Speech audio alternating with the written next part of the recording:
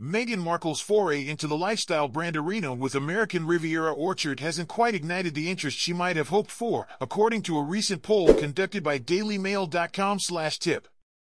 The survey's findings shed light on the sentiments of over 1,400 American adults, painting a somewhat lackluster picture for the Duchess of Sussex's latest venture. Key findings: a staggering 68% of respondents expressed disinterest in American Riviera Orchard, indicating a significant uphill battle in capturing consumer attention. While approximately 46.5 million U.S. adults may explore Markle's product line, the survey suggests a lukewarm reception overall.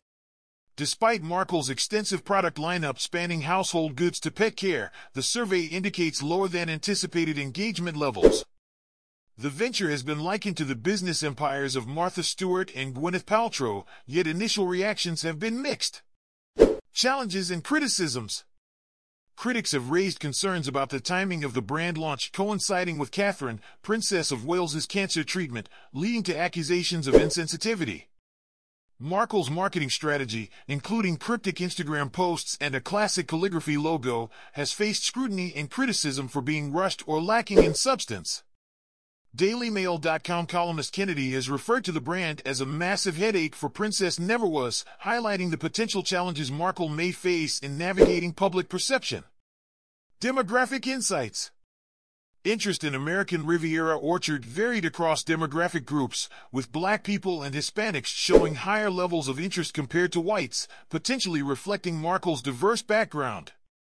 Political affiliation also played a role, with Democratic voters exhibiting more interest than Republicans, albeit still falling short of widespread enthusiasm.